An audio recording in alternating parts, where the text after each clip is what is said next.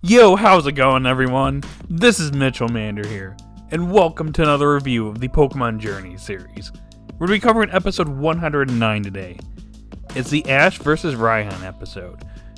The battle to determine whether Ash makes it into the Masters class or not. So was Ash able to succeed and make it to the Masters class? Or did Raihan defeat him? Well, before I get onto the episode review, I just want to say, if you're new to the channel, you like this type of content, be sure to like, subscribe, and hit that notification bell. It'd be pretty awesome if you would do that. Anyways, let's talk about this episode. So, the majority of this episode is the battle between Ash and Raihan, but I like the beginning of the episode where Ash is heading up to the Hammerlock City gym. And he got there super early, unlike how Raihan, that's like basically his main turf, so he's up every morning, you know, training, doing whatever, taking selfies. But we have Leon here who's just basically sleeping in the bush. Because, yeah, this man, he just gets lost all the time. So, he wanted to be early for this battle. So, yep, he actually found Hammerlock, fell asleep in a bush, and waited all night for Ash and Raihan's battle.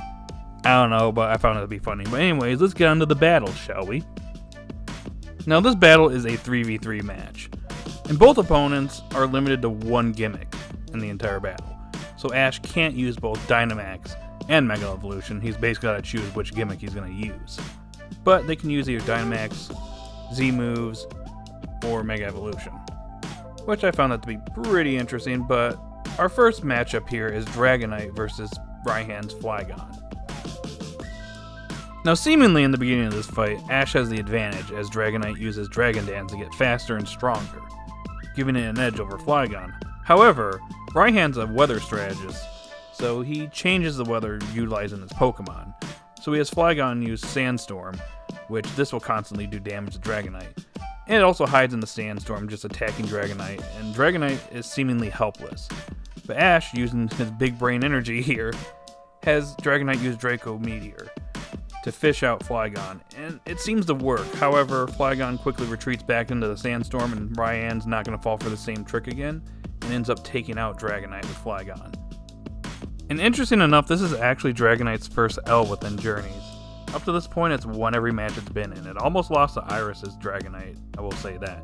But Ash recalled it before it could faint, and it ends up winning the match in that battle.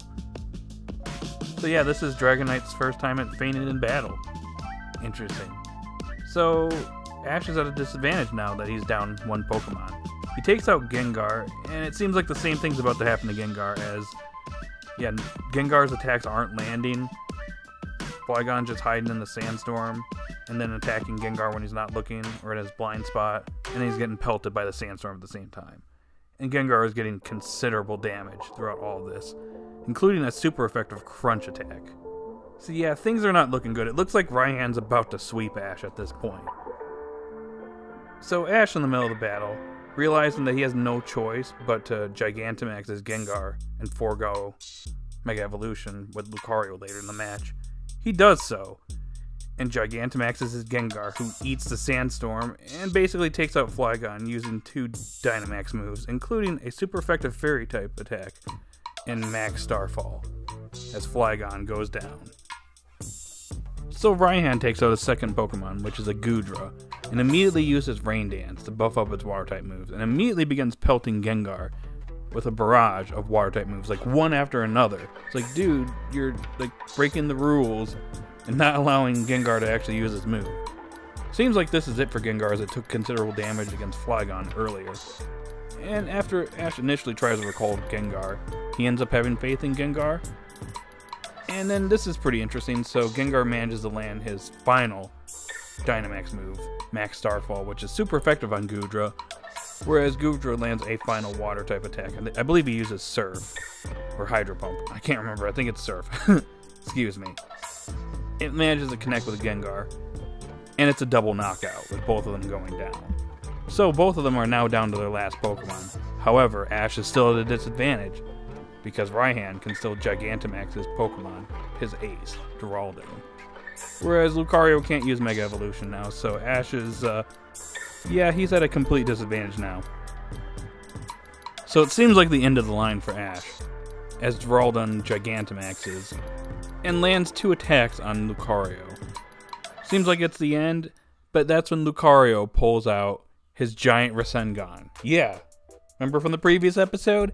Seems like his giant Rasengan, or his giant Rasengan Aura Sphere, has gotten actually bigger than the previous episode. And the crazy part is, he was actually Mega Evolved when he did that, or learned that new special Aura Sphere. Yeah, this one's even bigger, so, what would have happened if he actually Mega Evolved? Would it have been twice that size? Holy crap, that would have been like a Spirit Bomb at that point. Or Genki Dama, whatever you want to call it. But anyways, yeah, he throws his giant Rasengan Aura Sphere over to Gigantamax Duraludon, manages to land a hit. Duraludon tries to attack one more time, but it fails, and yeah, Raihan's defeated. And Ash is now in the Masters 8. Holy crap, after all this time, after starting from the bottom, Ash is finally in the top 8.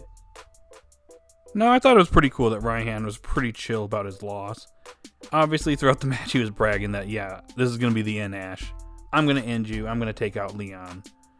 But, yeah, I like how he takes his loss with grace, takes a selfie with Ash, and basically declares that he's going to eventually defeat him and Leon. And that's when we finally get the whole roster of the Masters 8 finally revealed, officially, in the anime. We learn that Ash is ranked 8th. And apparently Iris, who was behind Ash, actually shot up past him and is ranked 7th. And then this one was a total surprise. Alon, of all characters, is number 6 in the Pokemon World Championships. That blew my mind. I was expecting it to be Paul, but it's Alon. That's pretty cool. Number 5 is Diantha. Nice, another champion. Number 4 is Lance, who apparently is now a champion again. I think he was considered an Elite Four member when he was first introduced, but he's a champion of both Kanto and Johto. So that's cool. Steven Stone is number 3. That was pretty cool. Cynthia, this one surprised me. Cynthia's number 2, so Lance fell from 2 to 4. So did Cynthia actually defeat Lance at some point? But anyways, of course, number 1's Leon. But there you go. That's your Masters 8 roster. And there's going to be a gigantic tournament. I don't know why I call it gigantic. A huge tournament in the Pokemon world, with the Masters 8 going up against one another in a grand tournament to determine who's going to be the number 1 trainer in the world. As the episode comes to an end. Oh boy, guys. What an episode. This episode was awesome. In fact, this was one of my favorite Pokemon Journeys episodes at this point. It's definitely up there. It's one of my favorite, if not my favorite match in the Pokemon World Championships at this point. So yeah, this episode was awesome. It's just like the Ash vs. Volkner episode, where the episode was just battle focused.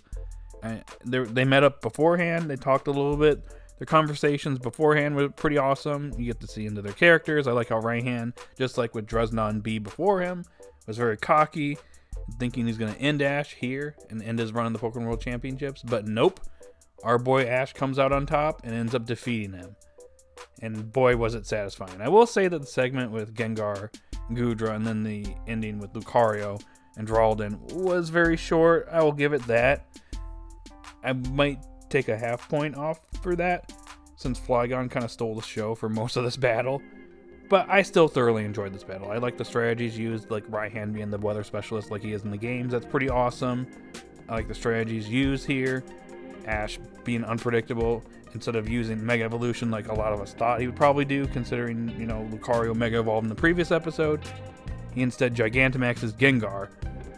And yeah, that was a strategy that helped him win the battle. Otherwise, he was going down, because it was not looking good for Ash in the beginning of this battle. But as soon as he Gigantamaxed Gengar, yeah, he made a comeback, and yet he was still at a disadvantage. But of course, Lucario seems to have mastered his giant Rasengan.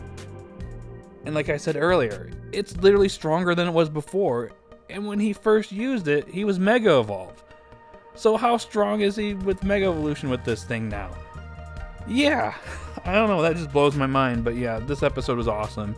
There really isn't much else to say, just a great episode overall. Yeah, and that's pretty much all I got for this episode review. I'll probably talk about my thoughts about the Masters 8 in a separate video, probably sometime next week, as I'm still gathering my thoughts for that. But yeah, in regards to this episode, it was fantastic. Like a 9.5 out of 10. Just below a 10 out of 10. Maybe a 10 out of 10, I don't know. I'm going back and forth whether I should give this episode a 10, a solid 10, or a 9.5. It's there, maybe a 9.75, I guess. But anyways, guys, in the comment section down below, what'd you think of this episode? Did you love it? Did you hate it? What do you think of the Masters 8? What are your personal thoughts? Are you satisfied with it? Is there somebody you think shouldn't be there or should have been in there? Or do you think this list is just solid? Post your thoughts in the comment section down below. Let's have a conversation, guys. It'd be pretty awesome to talk with you. And if you're new to the channel, be sure to like, subscribe, and hit that notification bell. And I'll talk to you guys later. I'm going to be doing a live stream very soon, so stay tuned for that. And I'll talk to you all later.